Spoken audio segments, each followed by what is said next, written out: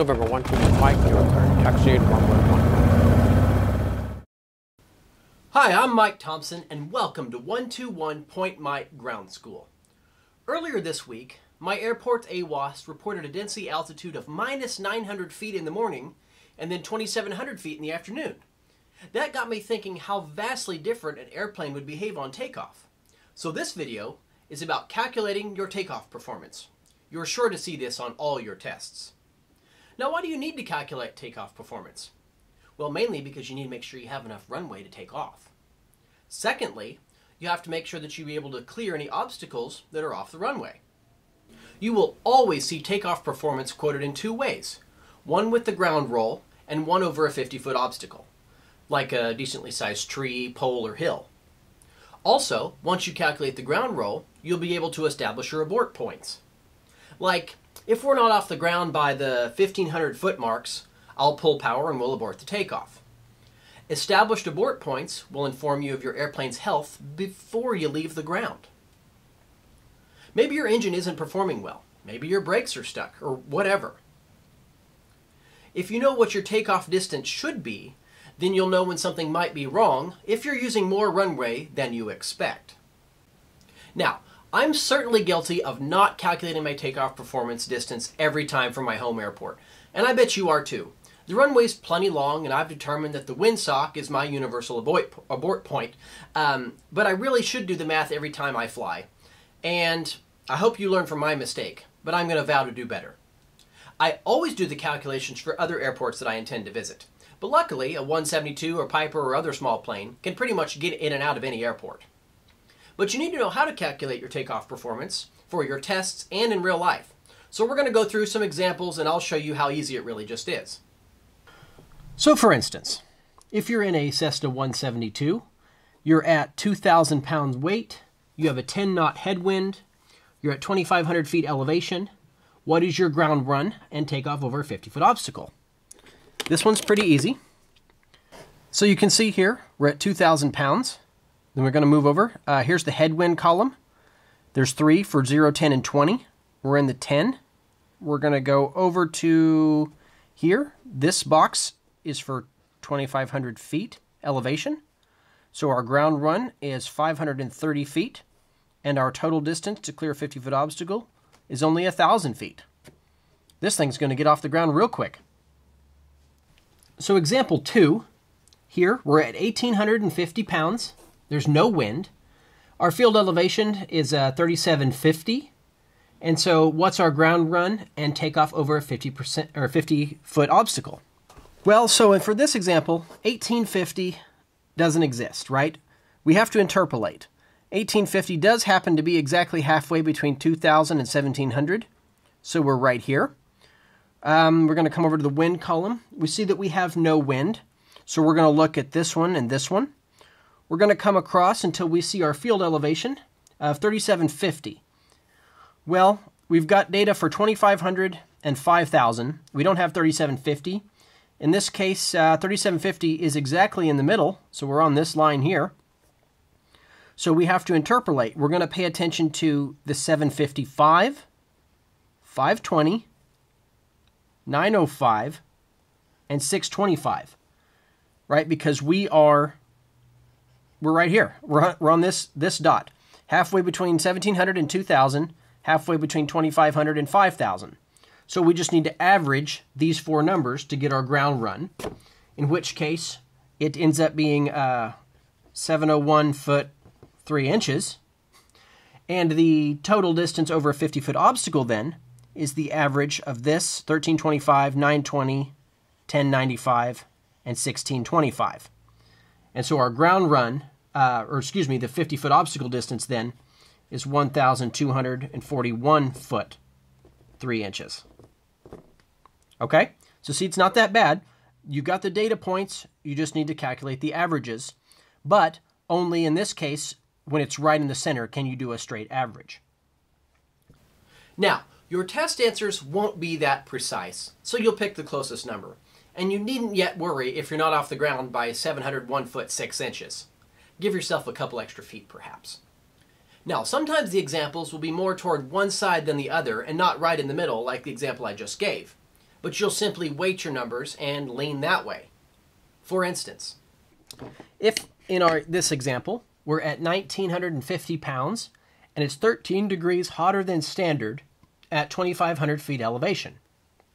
Okay, well, you can see 1950 is going to be a lot closer to 2,000 than 1,700. Well, but how much closer? Well, let me just show you here. We'll just make a quick number line. I'll show you how to do a quick weighted average. So your 1,700's here, and say your 2,000 is here, right? So you're at 1,800 there, you're at 1,900 there, but we're at 1,950, right? So we're here. So this is 1/6. How many segments are there here? There's 1, 2, 3, 4, 5. There's 6 segments. So this is 1/6. That's green's not working. This is 1/6 of the whole deal. This is 5/6, right? So it's 5 times closer to 2,000 than it is 1,700. So what we're going to do is we're going to do a weighted average, okay? 2,000 pounds at our top here. We're going to subtract 1,700, right? So that gives us a delta of, we're 300 pounds. Now, we have to do a little bit of division here.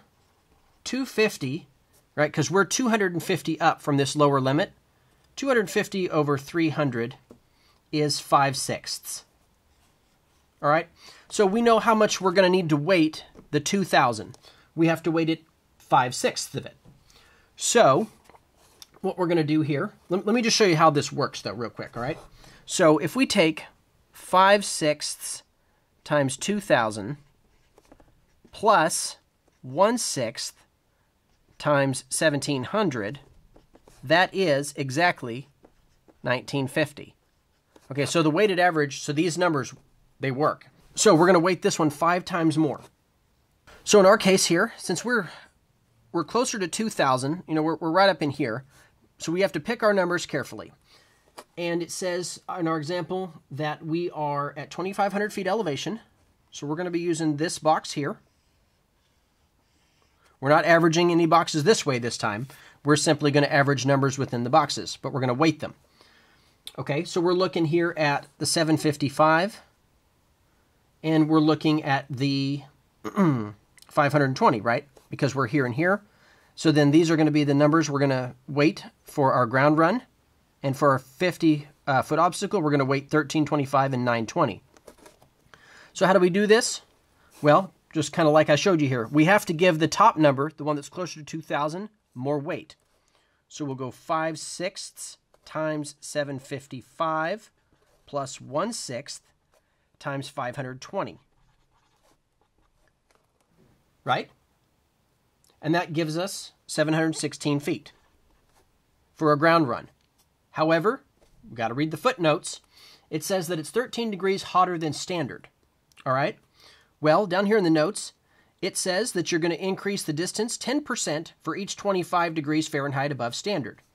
Well, we're 13 degrees, which is basically half of 25. So we're going to only add half of this number. Instead of 10%, we're going to add 5, right? So it's 716 times 1.05 for a total ground run of 752 feet. Now, we'll do the same thing for the 50-foot obstacle. Let me drop these numbers out here. And we'll replace them with 1325. And then we'll replace this one with 920. Right, remember, because we weight the 2,000 5 times more than we weight this one, because it's closer to that. That'll still be 5%. And so here we are at 1,258 feet, and then 5% more of that is 1,321 feet for our two numbers. Did you guys come up with that? Always read the footnotes. They'll explain what to do if things aren't standard. And the one thing to note here on the chart is the absence of the tailwind component. Some manuals have that, but this one doesn't. So I wouldn't know how to factor in a tailwind, which might happen if it's a one-way in and one-way out type of airport. I saw one once that said something like add 10 knots for each, or add 10% for each 5 knots of tailwind. but check your manual. I hope this is making some sense. It's really not that hard, just some simple math, which you now know how to do for any point interpolated and with weighted averages. Let's do another one with a different set of charts. This type of chart is going to show up on a test too, but there's no math involved. It's all done graphically. This one, from Chapter 6 of the Airplane Flying Handbook, has your density altitude on the left, which I get from my local AWOS. Density altitude, remember, is what the airplane feels. It behaves as if it's actually at that altitude. So I mentioned earlier that my density altitude in the afternoon was 2,700 feet. So I'd start here on the left and go over until I intersect my weight. Then I'd go down to get my ground roll here and my total distance over a 50-foot obstacle over here. In the FAA Sport, Recreational, and Private Pilot Test Supplements, you'll see charts like 236 for a gyroplane and 237 for an airplane. Now, 237 for an airplane looks tricky, but it does all the math for you. There's even an example scenario worked out here in red. I'm going to walk you through the example in red. The scenario here says that it's 15 degrees Celsius outside, which is a standard day, or 59 degrees Fahrenheit. Okay? So we start at the bottom, here at 15, halfway between 10 and 20. We come up on our vertically until we hit our pressure altitude, which the scenario says it's 5,650 feet, which of course is just short of the 6,000 line. Then they have us coming out here to the right, to this reference line, to get over into the weight. Well, our maximum gross weight here is in fact what we're currently loaded at, because you see here we're 26, 28. That means this one would be 3,000 there, but we have to stop here at our reference line, so we are at maximum gross weight. So we will come straight across. But let's say if we were at 2,400 pounds down here, we would enter here at the reference line, and then we would simply fly parallel between these black lines down until we hit 2,400 here, and then we would come out to the next reference line. But it has us coming out up here since our weight is there. So we're coming out up here. Let me erase this one to avoid confusion. And now this is our wind reference line. Okay? Our scenario says that we have a 9-knot headwind. So we're going to fly down parallel along until we hit the 9, which is right there. And then we'll pop out over to here to the reference line for obstacle heights. This one here, of course, is 0, right? If we just lift off the ground, we have gone over an obstacle that's 0 feet. And so this 0-foot obstacle represents our ground run. And we'll come straight across out to get that number here, which is, if you look at this scale here, it looks to be about 1,400 feet for a ground run. You can see here the answer has it at 1,375, so that's pretty close. You'll most likely on a test see something like 1,400 instead of an exact 1,375. To get our height over the 50-foot obstacle, we will fly parallel to these black lines where we came in, and that takes us along these red arrows here in our example, and pops us out right there, which looks to be about, 2,250 maybe? And the answer is at 2,300, so that's good. So there's our answer for our ground roll and our clearance over a 50-foot obstacle. You can see it did all the math for me. I didn't have to do any math. It's all graphical. I'll make one up really quick, and we'll do it again before I have you do one on your own. So for example, you're at 80 degrees Fahrenheit. Let's say you're at a pressure altitude of 7,000 feet. That's a really big comma. 7,000 feet. Weight equals 2,500 pounds. And you have a 5-knot tailwind. Okay, there's your scenario. Pause now if you want to try this one out on your own before I show you how to do it. Okay, here we go. So we have to use this bottom chart down here since we were given it in Fahrenheit. So we'll come up the 80 line until we intersect 7,000 pressure altitude. Well, we don't have a line for 7,000, so we need to interpolate between the 6,000 and the 8,000 line, which appears to be about there. Okay? Now, we'll come out over to our reference line. Okay? Our weight, given in this scenario, is 2,500 pounds, which is this line right there. Okay? So we're going to come in here, and we're going to fly down kind of parallel to these lines. They're going to get closer together. That's okay. Bang. When we hit our weight line, we're going to stop. Then we're going to pop out horizontally to our next reference line. This one's for the wind. I said you had a 5-knot tailwind, okay? Well, you can see the tailwinds are these dashed lines that go up, and the headwinds are the solid lines that kind of go down. We are going to go up. This tailwind is in 10-knot increments, so our 5-knot is going to be about there. All right, so we're going to fly up this black line until we hit our tailwind line. So we went up just a little bit, and we're going to pop out this way. Now, we have an obstacle height. An obstacle height of 0, remember, corresponds to we just lifted off. So we're going to come straight out there. And it appears that our ground roll was about 1,600 feet for a ground roll. And then to get our 50-foot obstacle clearance height, we're going to fly up parallel to this other black line and pop out up here, which appears to be about 2,600 feet. So there's your two answers, once again, without doing any math. So you're flying home after a ski trip. It's minus 10 degrees Celsius. You're at an 8,300 foot elevation, 2,900 pounds, so you're nearly full, and you have a bitter 15-knot headwind. The question is, how much runway are you going to use, and what speed are you going to lift off at? Well, let's enter our chart here at the left and work our way to the right. Outside air temperature is minus 10, so we're over here along this line, aren't we? Okay. Our pressure altitude was 8,300, so we're just a smidge above this 8,000 line, about right there. So we're going to come across to our reference line there. Our weight, I said, was 2,900 pounds. That puts us 28, 26. These are in 100-pound increments. So it's this line right there, this dark blue line. So we're going to come in until we hit that. We didn't really move much at all there. So we went down just a tad as we flew along these parallel black lines. Didn't go down much at all, so we're going to come out over here to our wind component. Okay? So you've got a 15-knot headwind. 15 knots is right there, halfway between 10 and 20.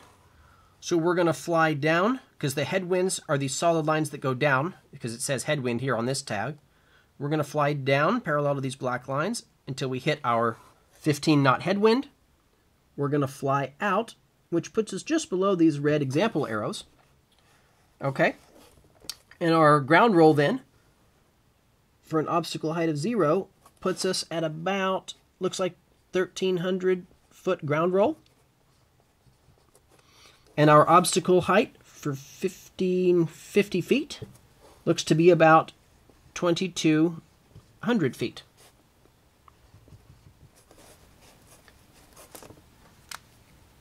Did you guys come up with the same answers? Well, now you know how to do takeoff performance calculations. You'll need this on your tests and in real life, when you're considering flying into that small strip to go hiking in the foothills of Mount Tibidabo. Go ahead and subscribe if you haven't already. That'll certainly help me out, as will leaving comments down below and engaging in lively discussions. And stay with me on 121 Point Mike.